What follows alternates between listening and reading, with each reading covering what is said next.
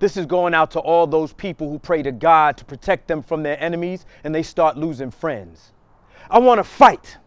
I want to fight because I have so much anger in me. I want to change the shape of crystal glasses into shattered little pieces of sand. I want to fight so change comes. Maybe because I'm angry at what those Caucasians did to my brown ancestors. Or maybe the thievery that was done to me by those lying, cheating, stealing, snake-like investors.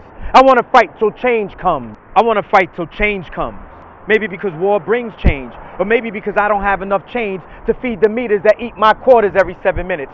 Click, click, click. The violation meter goes that violates my rights to earn a living, but instead of giving me more time, you want to take my dime. Oh no, excuse me, my quarter. Now I no longer have enough money to buy water to quench my thirst for justice.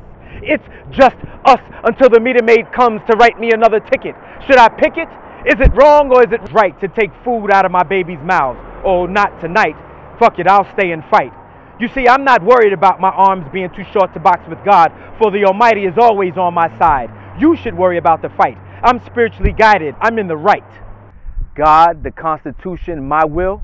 Fuck it, I'll stay in the fight. You see, my brown ancestors fought and I will fight.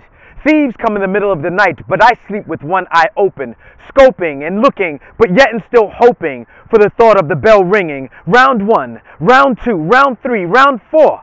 And justice is knocked out as I stand and endure the fight.